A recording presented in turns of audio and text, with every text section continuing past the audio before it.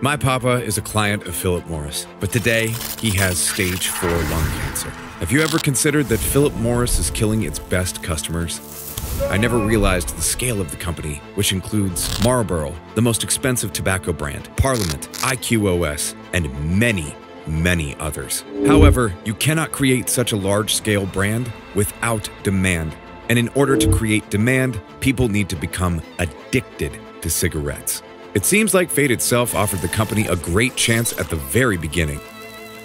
The First World War had just broken out. The soldiers' kit included cigarettes. It helped combatants to be stress-resistant. As a result, it became the most popular product after food and weapons. Tobacco companies distributed cigarettes for free. It seemed so generous and patriotic. The fact is that after the war, soldiers were addicted to tobacco for the rest of their lives. While the business was already generating significant profits, Philip Morris was hungry for more customers and more money. To double its clients, he had to win over the female audience. For this purpose, Marlboro was created in 1923. You've probably heard of them, because today they are the most popular cigarettes in the world.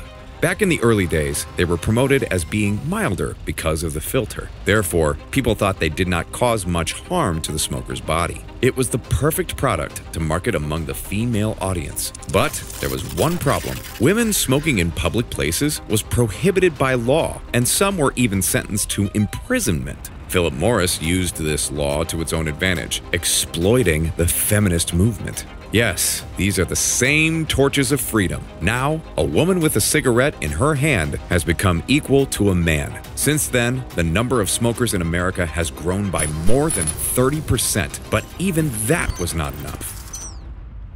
Addiction. Once again, fate smiled upon Philip Morris. Back then, an article was published saying that smoking without a filter was harmful. Men started to worry about their health. Still, they were ashamed to smoke women's cigarettes. While other competitors were convincing people that their filter was safe, Philip Morris focused on ideas, feelings, and emotions. That's how Marlboro became masculine cigarettes. It was the most successful marketing move in history. Marlboro Man became a lifestyle, not just a product. The entire Philip Morris marketing campaign was aimed at showing that a cigarette is a must-have attribute of a successful person.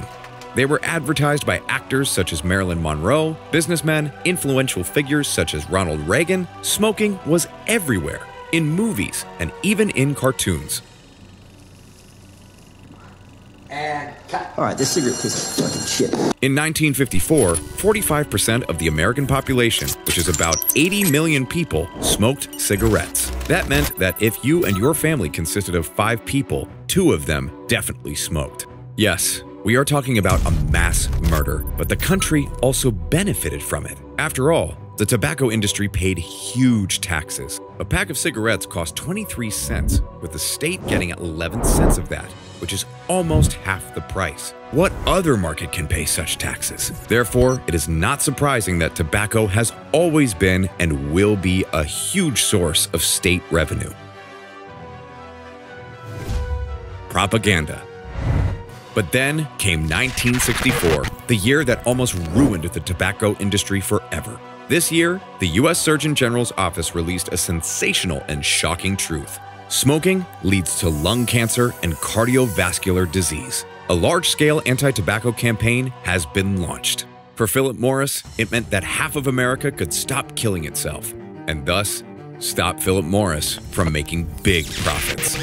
At that point, the company contacted a well-known marketer, John Gill, for help. He created a new strategy to raise doubts. Does smoking really have such a disastrous effect on health? These methods are so simple that sometimes I think I could have come up with it myself. But I don't own a tobacco company. Moreover, they created tobacco research universities, where they conducted lung cancer research, but deliberately avoided linking it to smoking. That is, we are talking about cancer, but not about its direct connection with cigarettes. Like, look, even doctors advertise our cigarettes. It's no wonder that Philip Morris kept up its income level. Moreover, the article that made so much fuss had no impact on the company's revenue. Hypocrisy.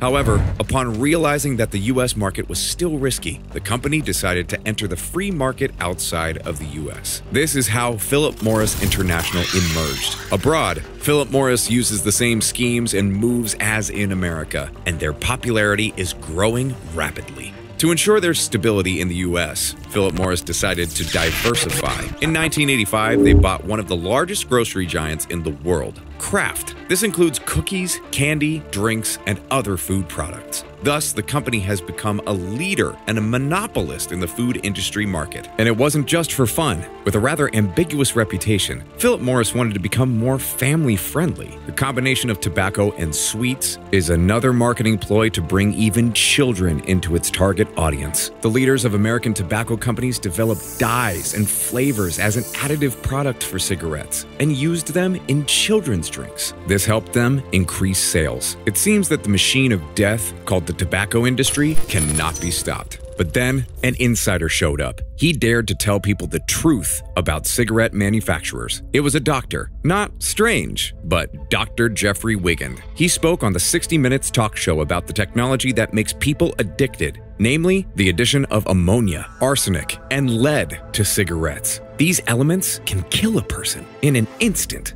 Do you think the doctor is a superhero and saved the world? Unfortunately, Philip Morris wanted to make him guilty of disclosing a trade secret. His good and comfortable life turned into a nightmare. But he still achieved his goal.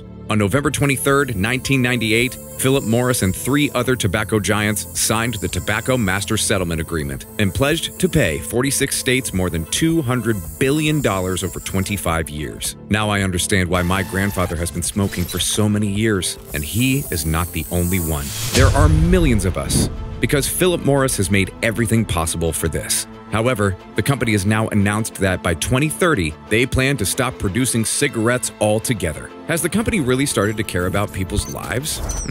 Not really. Philip Morris ran a study that revealed that young people aged 18 to 30 were their main customer. A young client requires an innovative approach. Therefore, the company created new conditions for me and my friends. Yes, we are talking about electronic cigarettes. Once the company realized the prospects, it radically changed its strategy, which is called smoke-free.